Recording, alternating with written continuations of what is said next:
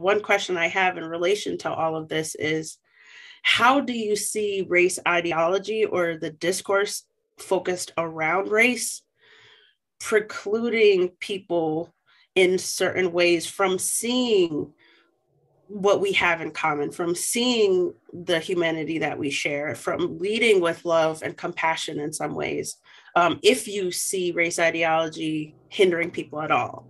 Because I think my first introduction to you was the piece that you wrote on "Stop Calling Me White for Having the Wrong Ideas." Mm. So I welcome an opportunity to hear more about how you think about race ideology or your own experiences, and um, what you're imagining for the future.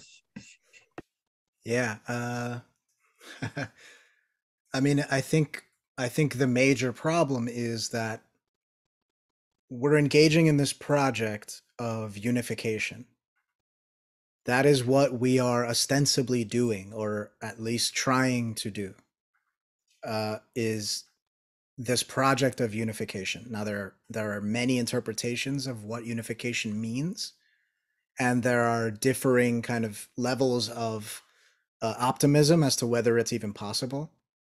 But I think that the entire endeavor is kind of dead on arrival because we're not recognizing the divisions that are baked in right from the start. So just from the language we're using, right? We're thinking white people, black people, brown people, yellow people. That's already a victory for division. That's already a failure on our part, right? So we've already kind of just given the game away from the beginning. And the harder we try, we're trying and trying and grinding our head against this thing and pushing and pushing and pushing with all the best intentions in the world. But we're not recognizing. It's kind of like, I don't know if we talked about this before, but it's kind of like that meme of the kid with the boot on his face, and then the meme zooms out and you realize he's got his own hand in the boot and he's the one pressing it on his own face. That's kind of what we're doing with this whole thing by accepting the concepts of race and speaking as if it's real and engaging with one another as if it's real. Walking down the street and seeing a person who's racialized as white and thinking that person is nothing like me.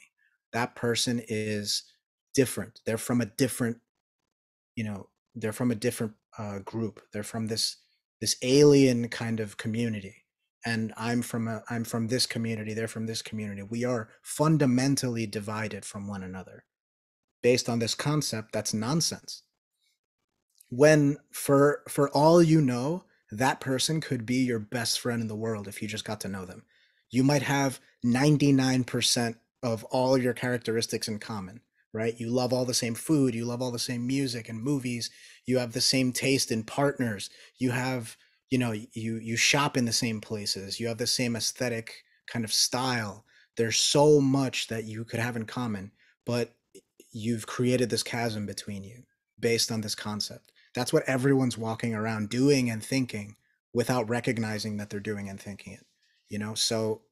So many of us pay lip service to the race is a social construct, but we just kind of say that and then continue to behave as if it's real. So it's kind of like, everyone is it's kind of like, imagine an actor in the middle of a scene during a movie saying this is just a movie, and then going right back into the script and saying their lines and pretending the world that they're playing in is real. um that, I mean, I guess it's good to stop and say this is just a movie, like nobody's actually dying here. But if you keep shooting the movie, if you keep acting, you're not really stopping the movie. Like the movie is just going to keep going, and eventually people are going to forget that it's a movie, and it's just going to be the reality that they're in. So that's the biggest issue, I think, is just that fact of race has become the thing we're swimming in. It's the air we breathe. It's how we see and how we speak. You know, you and I are black or brown, and that's just a thing that people say. That's just a thing that's accepted. It's the axiom upon which we build everything, right? We build all our arguments and all our rhetoric and all our thinking and policy. Everything is based on these things that are flawed from the start. So we're kind of fucking ourselves just from the beginning, you know. Um, yeah, that's my main thought there. I don't know if I answered your question, but Yes, you did. You did. What do you mean? So you've said at least three times, not that I was counting, but you said you said at least three times something to the effect of race is nonsense. The mm, concept of race is nonsense. Cool. So you know where I stand philosophically, so you sure, know that I would agree. But yeah. for other folks who are just being introduced to you and your ideas, can you tell Mhm. me what you mean when you say that? Yeah, I mean it's so race is a way of categorizing human beings into different subgroups that was created fairly recently. I think I can't even remember exactly when, but it's very, very recent history, right? So there was slavery before, and there was prejudice before, but it wasn't really based on race. It was based on ethnicity. Oh, you're from that tribe, or you're from, that you're from that city state, or you're from that country, right? And there was bigotry that way. But the invention of, you know these are black people, these are white people, these are red people and yellow people, that's a fairly recent invention, and it was used to justify chattel slavery in America. And correct me if any of this is wrong, but I'm pretty sure I've got this. um, and it's completely arbitrary. It's something that, to the extent that it grafts onto, you know geographic or genetic populations, which, there is population variation in humans, there's genetic variation in humans, there are groupings, you can subdivide. But to the extent that the concept of race grafts onto that, it does so by accident. Almost, it's coincidental, and it's extremely sloppy, especially at the margins. So, someone like me, both my parents are from the Dominican Republic. My entire life, it's basically been like, wait, so is Angel black, or is he brown, or like what is Angel? Because he's not black, right? So it's like, well, I'm not black. Am I brown? Am I, And I kind of grew up thinking, I guess I'm brown because I'm obviously not black, like, Michael Jordan is black, right? But my mom is extremely fair skinned, so how does that work? And I have family members who, I have cousins who look straight up, they look Chinese, like they have the same kind of complexion, their eyes look very similar. So it's a whole mess, and I've always been kind of outside of it, and it didn't quite fit in neatly. And I think you notice a trend of people who are, quote unquote biracial, or people who are of these kind of communities where things are really, really mixed up and it's very unclear. It's not so binary. They're the ones who tend to kind of, take the red pill and suddenly they recognize the matrix. So I'm one of those, I guess. Uh, but yeah, I think that it's a nonsense concept, but it was infused into the structure of our society, right? And it was used to justify heinous and horrible things. And you know, you and I talked about it before, but it's to think about it. I mean, we all understand why it happened and why it happened the way it happened. But to think about it, kind of, if you just analogize it, you can recognize how weird it is. Because basically what happened is, there were witch hunts and there were witch trials.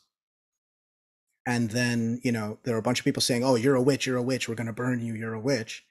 And then the people who were being accused of being witches started telling their kids, listen, you're a witch, you have to hide from the people who are hunting witches.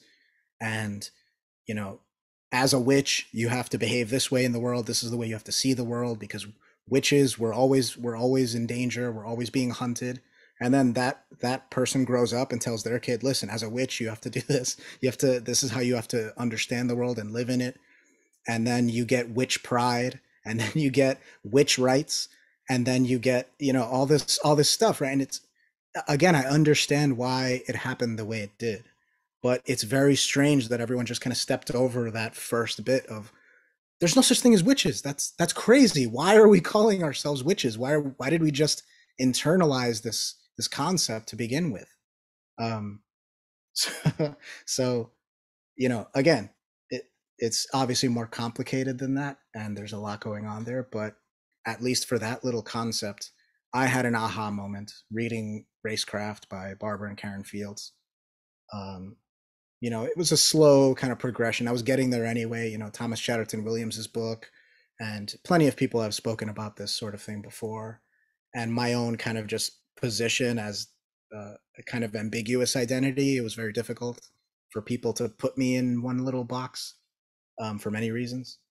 But yeah, after reading Racecraft, I was just like, oh man, I am done with this. I'm militantly anti-race now, and I'm going to do whatever I can to divorce myself from this concept and to elucidate it to everyone else. Yes. And when I hear you say that, what I hear is I'm anti-race because I'm anti-racism. And I see the way in which racism created the thing called race, often Yes. masquerades itself as race. So that when you talk about anti or race or abolishing the idea of race, you're not suggesting that who people are gets erased, No, right? not at all. And something else that I thought of earlier too was when you were describing um I can't remember if it was in direct relation to race or if it was a different concept, but you were talking about how ideas such as race actually work to keep people divided from themselves and Yes. from other people.